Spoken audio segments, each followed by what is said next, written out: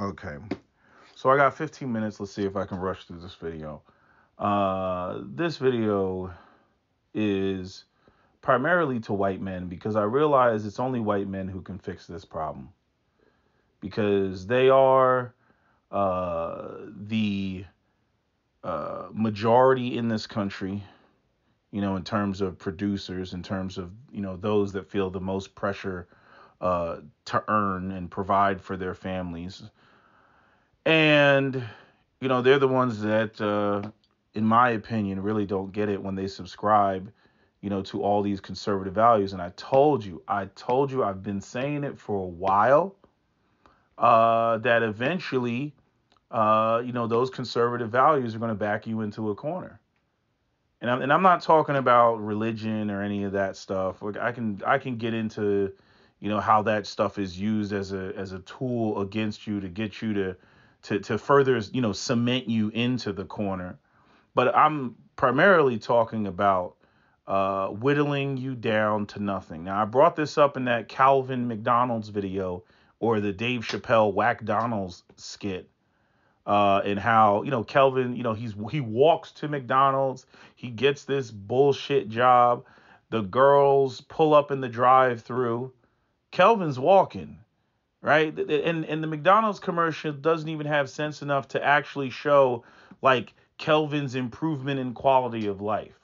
That's why people are working. They're not just working because working is good for the soul. All this sort of that's now you start coming in with some of the silly religious stuff. But I'm saying, this video is directed at white men, young white men, because they're like the main group that doesn't get it. And this Ramsey video, the two Ramsey videos, I mean, it's like they're doubling down on the shit. And I told you, I'm like the same talking points that, the system of white supremacy has been given, black people, namely black men, for a long time. Oh, they're lazy. Oh, they don't want to work. Oh, this, that, and the third. I knew it. I already knew it. That's exactly what the boomers were going to do to y'all. And then even if you're like, the thing is they try to make it like this, like have this political affiliation. Again, this is about class, and not only that, class over generations, because they try to convince you, if you're just lazy, then that means that you're a leftist and you subscribe to socialism, and they're trying to do everything in the book to get around actually paying people decent wages. I've said it before. The quality of life has gone down. It has not gone up. They like to run around and tell you that there's a million and one opportunities out here. It's a gig economy. That's where it is right now. It's a gig economy. Now, does that mean that you can't go out and gain, these sort of vocational skills and, stuff like that? It seems like there had to be a scarcity of people even going into the trades before the wages went up. But unfortunately, this society didn't prepare for that. They told everybody, go to school, put yourself in tons of debt, get an education, come out, and there will be a, white collar job waiting for you that's going to allow you to, probably start off with the, single bedroom apartment. You're making money, you're saving, you're able to date, court women, have a decent automobile. Then you find that girl of your dreams, you marry her, you go and you purchase a house, probably get some assistance, from your family, right? You know how the white people do, right? Get some assistance from the family, and then you would be able to, have, two or three kids, preferably three, to increase the white population, and then y'all would go off and live happily ever after. That was the dream that was sold to young white men. Now, again, and I could just take the clips and do all that, but then you got to worry about copyright and all that crap, and I don't know. They're a big enough channel to where like they just copyright, and I'm a small channel, and then I get hit with some stupid stuff, and then I gotta appeal. I don't even feel like going through that. I might make a video really breaking down what they're saying, but I've already covered it a million times. They're literally up there trying to get because their main audience, 2.5 million subs, their main audience is young white men. Young white men, or actually I shouldn't say young white men, but I'm saying their audience is mainly just white people in general, but there's a lot of young white men that listen to them, and how to get financially right and this, that, and the third. And they're like making talking points about getting out of debt and all this other stuff. These are young men that are just trying to get their life started. That white guy that made that TikTok talking about how, if you're making less than $25 an hour, like you're hurting out here. And he gave the whole breakdown. These are supposed to be the money guys. Gave the whole breakdown. And you know what their response was? Their response was, get a roommate. You think that was young white men's fantasy? Coming up that yes, I want to go to college and graduate and get out, and or even not go to college. I'm saying, just in terms of how much money you have to make. That the idea was that a young man cannot make it in this world to the point that he has to go and get a roommate. And not to mention, to the guy that said this, and it wasn't Ramsey, it's one of the younger guys on there, with this whole, get a roommate. And which one of these young men with a roommate would you encourage your daughter to date? Please tell me, direct me to him. You know what I'm saying? Like, again, people trying to sell ideas that would not be good enough for them and theirs. Again, 1955, Detroit. A man could graduate 18 years old, get a referral, get into GM, the big three, GM, Ford, or Chrysler, work there for the next 30 years, full medical and dental, pension, buy a modest home, have a car, stay-at-home wife, and that was the American dream. That is gone. That is gone. That has nothing to do with black people. That has nothing to do with Mexicans. That has nothing to do with Syrian refugees. That has to do with the old white boomers sitting at the big oak desk that don't want to pay anybody. And y'all drank the Kool-Aid, or excuse me, the Snapple. Y'all drank the Snapple. And y'all have believed in this idea of, it's hard work. Oh, there's opportunities out there, and all you got to do is just grind and hard work, and just hard work. And people will recognize your hard work, and you'll get paid, and you'll be able to eke out a living. That is bullshit. Hard work is so that the people that have the patents, the people who control, the companies, they get you to work hard for next to nothing, and that makes them rich. But you can't even get your life started. And then you throw in, it's like they just removed all the incentives. Even going to Jordan Peterson, Rich Cooper was addressing this, talking about risk mitigation and how Jordan Peterson completely ignores that. Again, this whole conservative mindset that backs these men into a damn corner. Be a good moral Christian and get married, and and notice the shaming. The Ramsey show. Oh, you guys, if you don't want to work, you're wusses. And then Jordan Peterson, in all his condescension when it comes to men, not wanting to get married. Oh, you're going to be 45 and alone and all this other stuff, and you need to do. And what men need is they need responsibility. No, what they need is decent wages. That's what the fuck they need. And notice, it's all around. They want to talk about everything in the world except for paying people. Everything in the world. Oh, you need Christ. You need the Bible. You need the sweet twinkle of white Jesus in your eye. You need personal responsibility. You need all this stuff, right? Because if you don't have responsibility, you're just going to be out here wild. That's like the freaking single mothers who will tell you like they had to have a kid because they were just wild, and if they didn't get pregnant, they would just still be out there in the streets. Like, huh? You know what I mean? Like the person, like the person has no self-discipline, that they have to go and put themselves in a situation that they're totally unprepared for in order to, bring it together. Just nonsense. But anyway, getting off of that, my point is that, they've just vacuumed all the incentives out of the room. This is why Andrew Tate and Kevin Samuels and, all these, Better Bachelor and all these, Manosphere channels have blown up. This is why people are running around looking at Andrew Tate like he's a god now that, Kevin Samuels is not around. Because, every incentive is vacuumed out of the room. Right? You got women, they can sell their pictures of their feet online to make money. Boomers didn't have to compete with that. They never had to compete with the idea of women making more money than them. And then on top of that, women still want to operate on, hypergamy and solipsism. They didn't have to compete with that. Then what else? The fact that you have women that, they only want to date a dude that's making over $325,000 a year. That's where dating starts for them.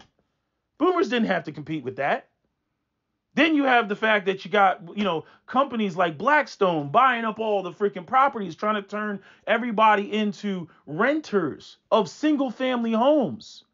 Right? On top of the fact that the boomers have basically, cornered off the market, prevented the development of new properties to keep their property values high. Like, they're cutting their noses off despite the face. This is what I talk about. I'm like, white supremacy is in decline. Like, I'm looking at white supremacy like, what are y'all doing? Like, as a black person, I'm saying, well, I guess that's good for us. But technically speaking, not really, because it's not like black people are prepared to grab the mantle of responsibility. But I'm looking at white supremacy like, what are you doing? So, like, the reality is like white supremacy, a lot of it has just been an illusion for the working class white folks. Because there's a whole bunch of racial bias, built into their conservative ideas and their conservative values. This is why you see the increased rate of white male self-deletion. This is why you see that. Because okay, can't get married. Women only want to date a dude starting in six figures. Women are making their own money now. We got feminism, all that crap. You can't purchase a home. Employers don't want to pay you. They most certainly don't want to pay you and give you full medical and dental and shit. Right? I mean, just the list. And then you have, these financial advisors saying, hey, why don't you go and get a bunch of roommates? Why don't you go and talk to the women that don't want to date a dude that has a goddamn roommate? Why don't you go talk to them? Again, everything in the book, mental gymnastics to not pay people enough to actually live with some damn dignity. I'm going to use that word, some damn dignity. They don't care about your dignity.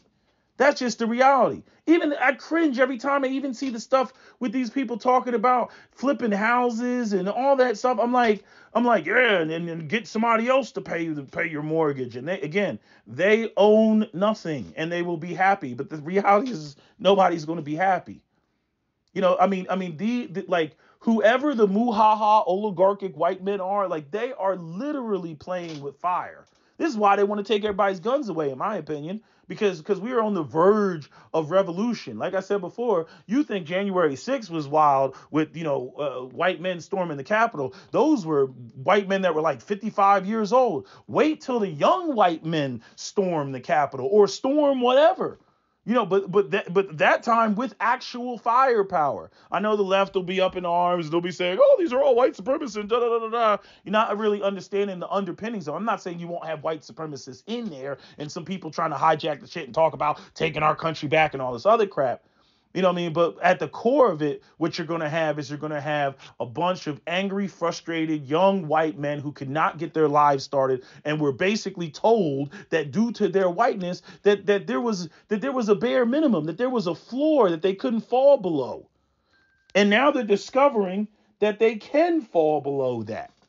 Now they're like, holy shit.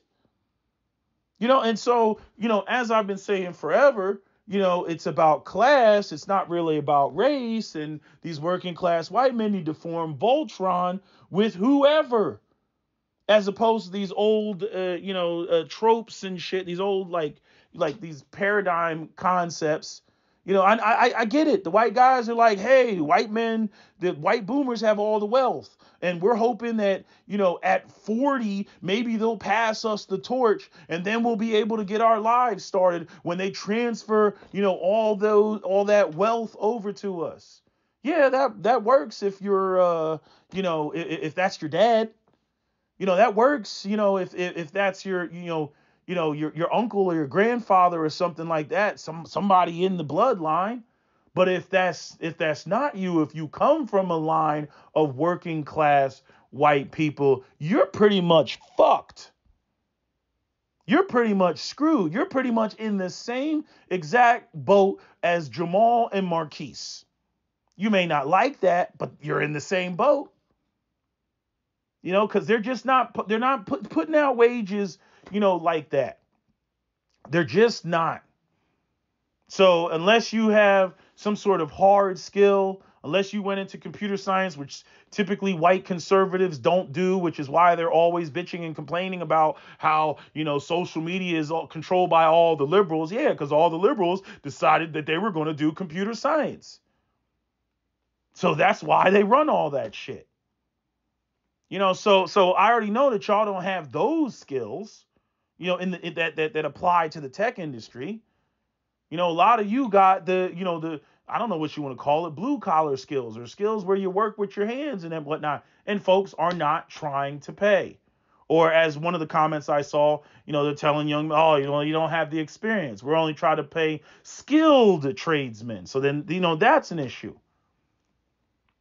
But at the end of the day, you got a bunch of young men that cannot get their lives started. I don't even know who the boomers are going to sell their properties to. If they don't sell their property, they think there's this infinite pool of people that can afford, at least in let's say the state of New Jersey, that can afford, an $800,000 home. They think I'm not saying that you don't have people out there, that have, successful careers and successful jobs and can do that. But I'm saying that wave of young people, like again, when the silent generation came back from World War II, they had the government subsidize them with FHA loans and Levitt towns and all that other stuff for them to be able to start their life. That's not happening with young people, and all you're being told is pull yourselves up by the bootstraps. I'm like, y'all need to get past your racism, your bias, whatever you want. You need to get past that, because you're getting screwed by the people who look like you, and all they're telling you is to whittle your lifestyle down to nothing. Even though they sold you a dream, literally sold you a dream that put you in debt for those of you who went to college. And you guys, you're only just beginning to start to see it. Because if you go over there and you look at all the comments on the Ramsey show, there's quite a few OK Boomer comments or OK Boomer-esque type comments that are like, you don't know what the fuck you talking about. You guys just get a job. Is that job paying house buying wages? Because if it's not, then that job ain't shit. You know what I mean? Like literally, and see, white men really can't handle that, because they're like, how dare you treat me like a Mexican? How dare you treat me like I'm just, that's again, class. That's how they felt about you while you were so busy holding up, the freaking mantle of white supremacy. While you were holding it up, like, yeah, you're nobody to them. But y'all don't see that. Y'all ignore the class. You focus on race, all those black guys. I'm hearing more and more white guys say, you know what? I'm thinking the black guys, I think they're on to something with this selling drugs and shit. I think they're on to something, with the shit that they're doing and doing shit off the books and under the table and all the hustle, illegal type. I think those black guys are on to something. Yeah, I'm hearing more and more white men say that. So, it's just hilarious. I might do a part 2 and really break down each thing that they're saying, because they literally came on there and said a whole bunch of nothing. A whole bunch of, you need to reduce yourself down to basically, not having anything at all. And do that for 2 years, like as though better opportunities are going to fall out of the sky. Yeah. See, the whole thing is people are on to the fact that the dangling carrot is bullshit. And like I said, I'm like, okay. I'm like, you got a whole society of young men and they're armed to the teeth with AR-15s and you fucking around with their future. They can't date, they can't marry, they can't start their lives, they can't develop a positive white male identity. Oh, fuck around and find out. Keep fucking around and you go and find out. Anyway, that's all I got to say. That's my video. SWP out. Don't forget to comment, share, like, and subscribe.